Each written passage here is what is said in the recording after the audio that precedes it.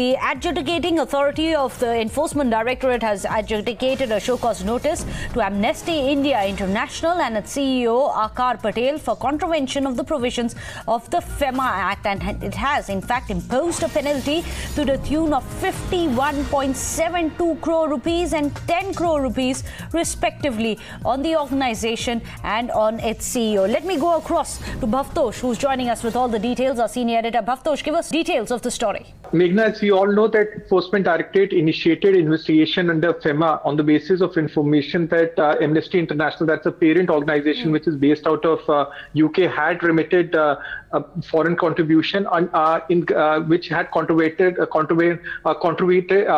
in fact broken the FCRA norms, and that's how the investigation in this case started.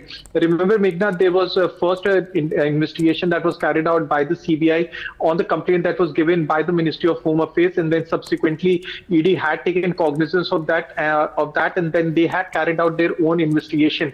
Now, what ED has done is that they had issued a show-cause notice and it imposed a fine of around 51.72 crore rupees on Amnesty India International, and also a show-cause notice to Aakar Patel.